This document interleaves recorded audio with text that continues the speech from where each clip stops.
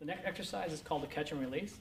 We're going to stand in an athletic position, and Scott is actually a regular foot, so his dominant foot is his back foot, which is his right foot. Okay, and so we're going to start with the club in that back hand. Right. He's going to choke up a little bit on the club because I really want to be able to have him keep it nice and parallel to his forearm. And this is going to be something that we're going to lead into in another exercise called the figure eight. Right? This is very surf specific, but this is just the warm-up portion of it. Right? So now what he's going to do, he's just going to come across that body. He's going to catch the head of the club with his offhand, right? And back down, just relax, okay? Now he's going to push with that backhand a little bit. What you notice is, once again, good. Scott's back foot is his right foot, right? And that's where most of his weight should be, is on that back foot. So you see him using that back hip to initiate that motion. And coming back around, good.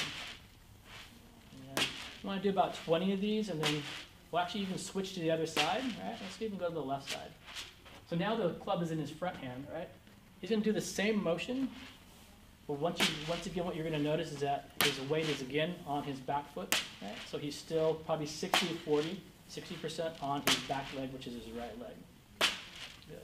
Catching the club, pushing back down, good. That's good. So now we've incorporated the upper extremities, some rotation, some core, all in a surf-specific pattern. And that is the catch and release.